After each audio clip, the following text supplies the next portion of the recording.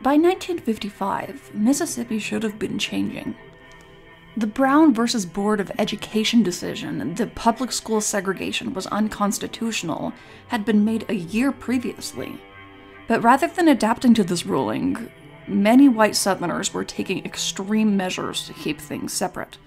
In the small town of Belzoni, Mississippi, nicknamed Bloody Belzoni because of the number of lynchings there, Black people were the majority of the population, but almost none of them were registered to vote. George W. Lee set out to change that, and his efforts were met with 2 bullets to the head while driving, followed by a complete disregard for his murder and a total lack of investigation. This week on Out of the Past, the murder of the Reverend George Washington Lee.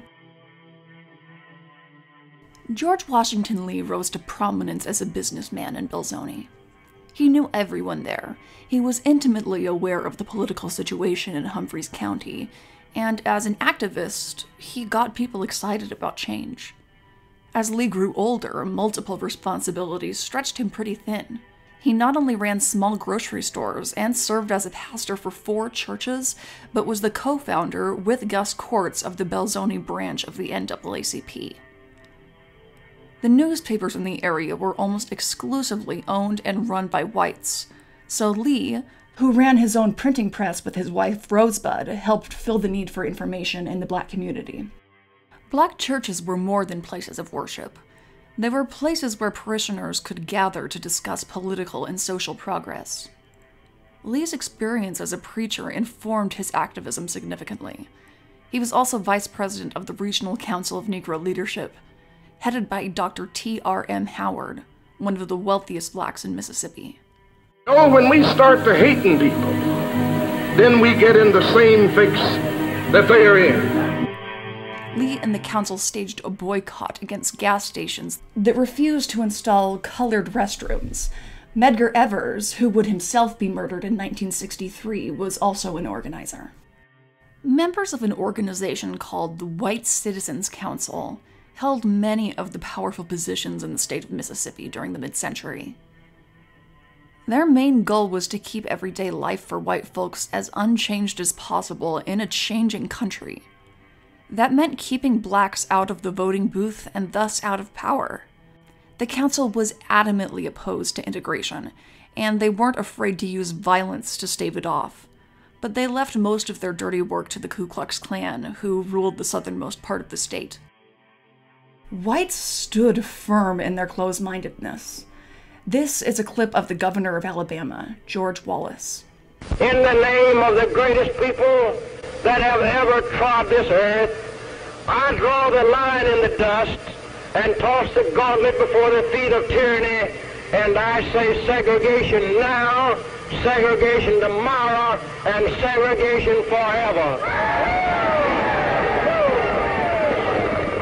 Let us send this message back to Washington by our representatives who are here with us today, that from this day we are standing up, and the heel of tyranny does not fit the neck of an upright man, that we intend to take the offensive and carry our fight for freedom across this nation, wielding the balance of power we know we possess in the Southland, that we, not the insipid block voters of some sections, will determine in the next election who shall sit in the White House of these United States.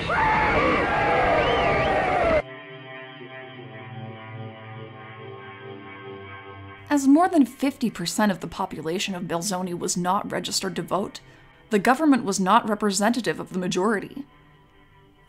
There were numerous barriers standing between black citizens and voter registration. Most notably the poll tax each of them had to pay, and almost none of them could afford, and the literacy test they were required to take in order to vote. And this was no basic literacy test. It required you to be literate in all European languages. White citizens of Belzoni couldn't pass it in a million years, but they didn't have to. They were the ones the incumbent leaders actually wanted in the voting pool. A black Harvard trained linguist goes to vote in Mississippi, and they give him the Constitution and he asks him to read it, and he reads it. And then they give it to him in Spanish, and he reads it. And then they give it to him in Russia, and they say, "What does this mean?" And he says, "It means Negroes can't vote in this county."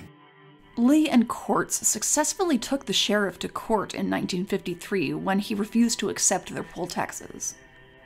Somehow, in 1955, Lee convinced 400 black citizens to pay the tax. Lee himself was one of the first registered black voters in Humphreys County since Reconstruction. Unfortunately, many of these prospective voters dropped out under pressure of direct threats from white citizens against them and their loved ones. For most of them, the danger just wasn't worth it, so they abandoned the process completely.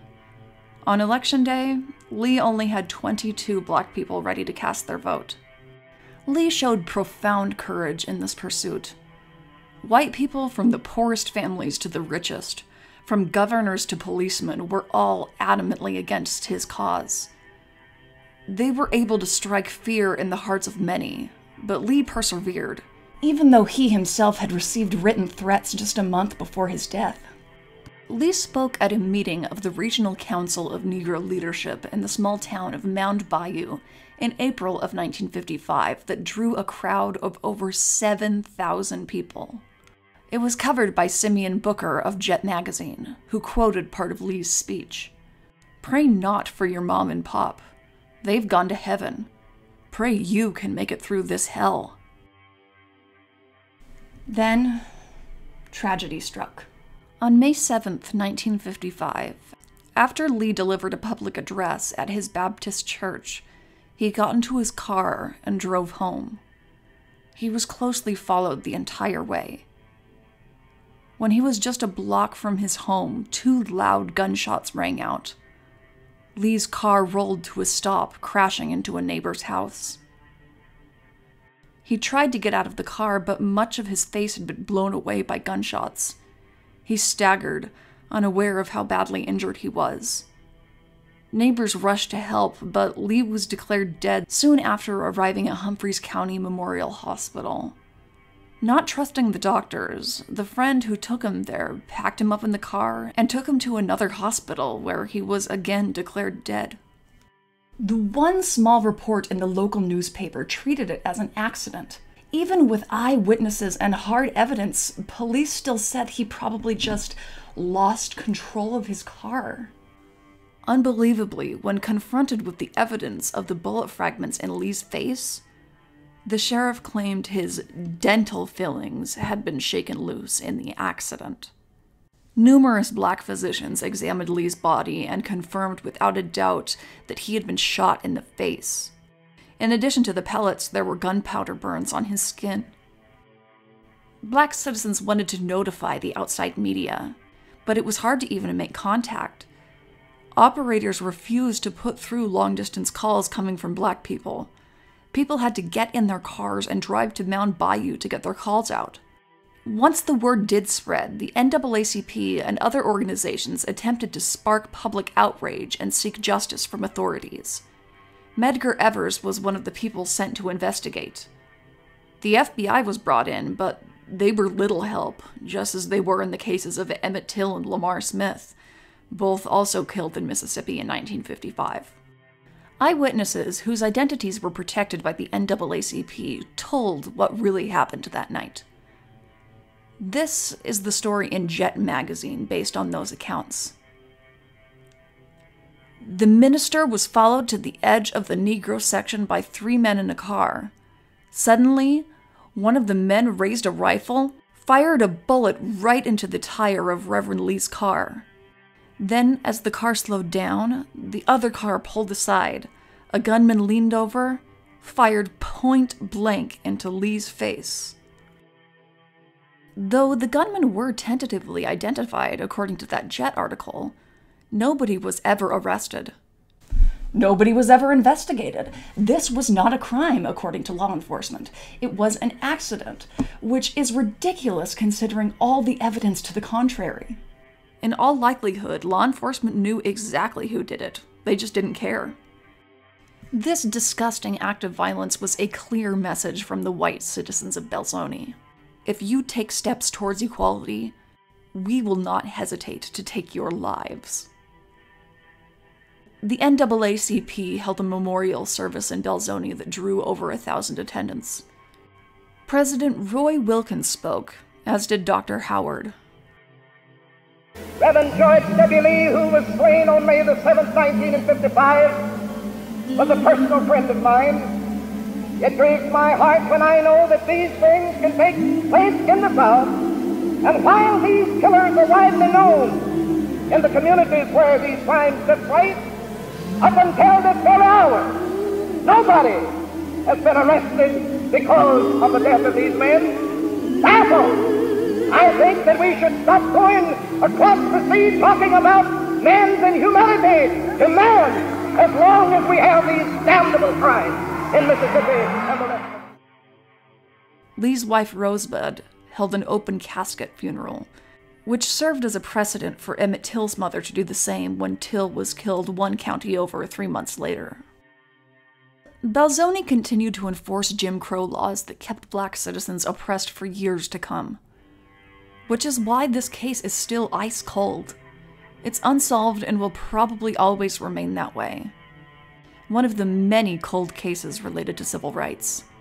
Remember, if the cops are in the Klan, it's not likely that they are going to provide justice for a black person. It's actually more likely that they were complicit in the crime. When discussing 20th century civil rights martyrs, 2 names usually come to mind. The 2 we learn about in school. The 2 that have statues erected and movies made about them or streets named after them. But Martin Luther King and Malcolm X were only 2 of the many who sacrificed their lives for this movement. Far too many have been murdered just for simply trying to stand up for their guaranteed constitutional rights. We should know all their names. People are trying to take voting rights away again this year. They are making it the case that many will have to endanger themselves and their loved ones in order to exercise their right to vote. This has already had an effect on the primaries. Certain areas are being targeted for discrimination, just as in Lee's time, and many of them are areas chiefly populated by minorities. During a pandemic, you should have the right to vote from the safety of your own home. As an Oregonian, I can safely vote by mail, but everyone should have this right. No matter who you are, or where you live, or how much money you make, or what color your skin is, you should not have to risk contracting a deadly disease to participate in our democratic system. I urge you to fight for your rights. Remember George W. Lee. That's all for this week. Please give me a subscribe and thumbs up. Limit your time in public spaces. Wear masks. Black Lives Matter. I'll see you next time on Out of the Past.